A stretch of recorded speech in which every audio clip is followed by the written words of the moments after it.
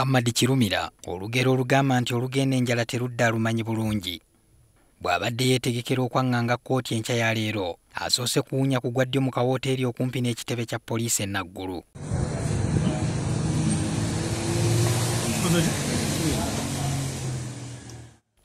Bw'atuuse ku kkooti asanze bannamawulire bagaaniddwa okubeeramu, n'alayira naye obutabeeramu okujjako nga bakiriziddwa.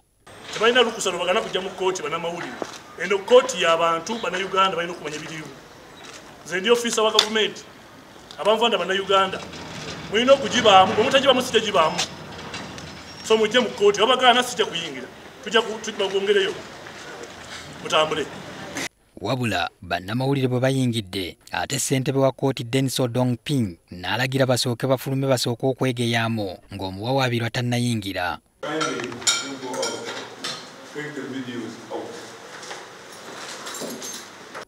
Akakiiko katutte akabanga nga kakyegeyaamu nga ne Kirumira ali bweru alatta.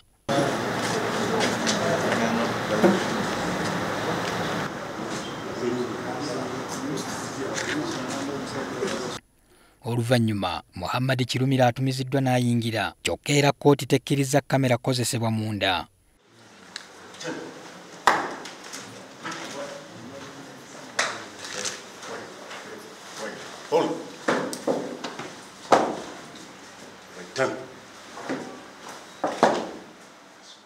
Okusinga Kirumira abadde yeewozaako ku misango egigambibwa nti yagizzanga mwenda ogwokubiri 2017 bwe yali akyakulira poliisi y'e Nansana. Afubye okumatiza kkooti nti abantu aboogerwako okuli Ayine Byona Alani, Nsubuga Ibrahim, Kyazze Taibu, Awongi Kefa ne George Katera teyabakwata mu bukyamu era yagoberera mateeka. The first criminal is Nsubuga Ibrahim. Renowned criminals, habitual, celebrated criminals. Nsubuga had with him 2 court bails. One was for Chirinya prison, was from Chirinya prison in Jinja. Another was for Buganda Road to Zira.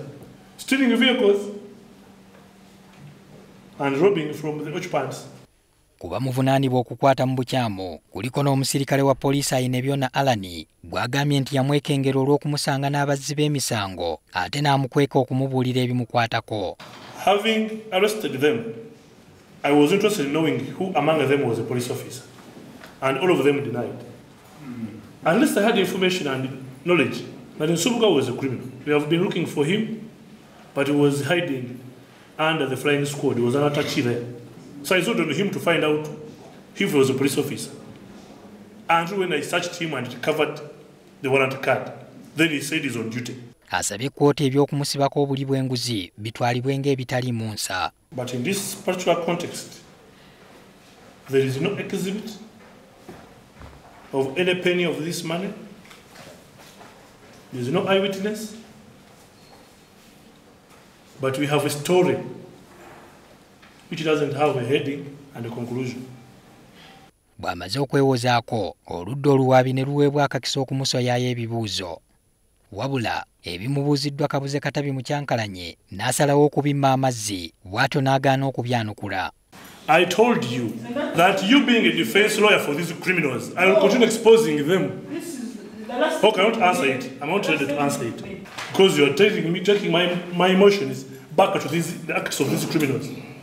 Be aware that these criminals have killed my friends, and I'm still touched. So when you're talking to me, don't pull me beyond my calmness. Ekisigalidde lwe luuyi oluwaabi n'oluwawaabirwa okufunza okwewozaako okukoleddwa olwaleero, olwo naye eryoka esalewo eggoye era kkooti yakuddamu okutuula ku Lwokubiri nga 27 omwezi guno. So what is left now is that both sides will give in their submissions. Patrick Ssenyondo, NTV Akawungeezi.